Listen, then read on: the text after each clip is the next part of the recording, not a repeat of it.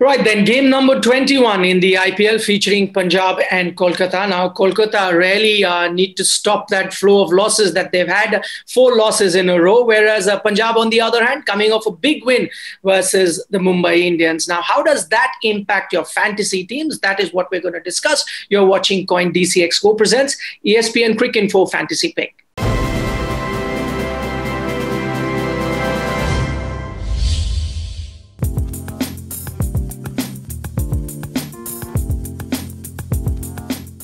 Joining me on the program, Daniel Vettori and Gaurav Sundaraman. But before I get you the safe bet 11, here's a quick tip.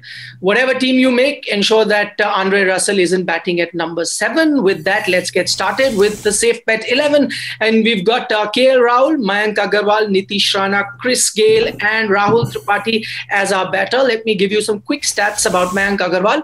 His last 3 scores against Kolkata have been 58, 36, and 56. Chris Gill, on the other hand, his last 5 scores against Kolkata, 62 not out, 21, 20, 14, and 51. Rahul Tripathi is the top scorer for Kolkata in the last game. He got 36 of 26 deliveries and also scored 90 runs in 60 balls at a strike rate of 156 in the middle overs so far. So keep an eye out on him. Then we've got our all-rounders in Moses Henriques and Andre Russell.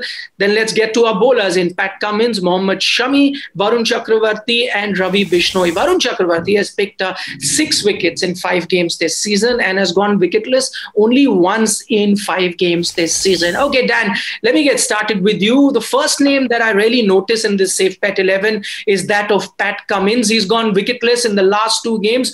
Would you really have him in a safe bet team?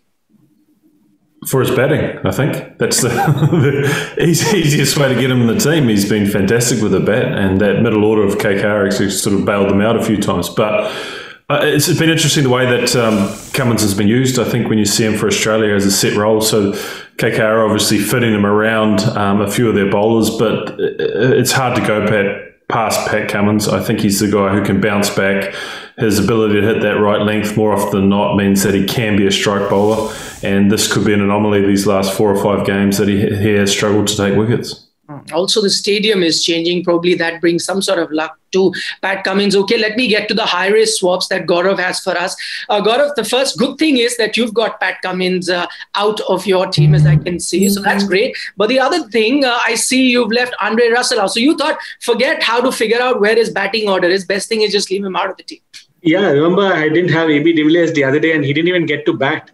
So from a fantasy perspective, Russell's not getting a chance to bowl. He's not getting his right spot. So I guess they're just not using him well. So if he doesn't really bowl, then it becomes not a very good option from a fantasy perspective. So I've gone in for Sunil Narine. I think he's slowly striking form, and at least he gets to bowl 4 overs and gets to bat enough balls. So whether he does well with the bat or not, but at least with the ball, he's pretty strong. And I have Deepak Hooda, again, another all-rounder. So from a fantasy perspective, even though it's a high risk 11, I've gone with players who are likely to get bowling and batting. So my 3 swaps are Sunil Narine, Deepak Hooda, and Shubman Gill. I think Gill will come good at some point, so I'm giving him a much longer run. Gaurav, you reckon with Punjab, we saw in the Chennai leg that they were playing Fabian Allen. They might go back to getting that extra fast bowler. It could be a Chris Jordan or a Jai Richardson coming in. Could that be one of the guys people can look at? Yes, definitely. I think while the players are putting in their fantasy team, it's good to see what the lineup is. I think Jai Richardson or Riley Meredith are likely to get back and slot into the 11, and that will happen. And we have to see how Ahmedabad plays down. So we really don't know. We saw a bunch of very low scores as well as very high scores when India and England played there. So maybe watch out for the first game, see the trends, and then start picking your team.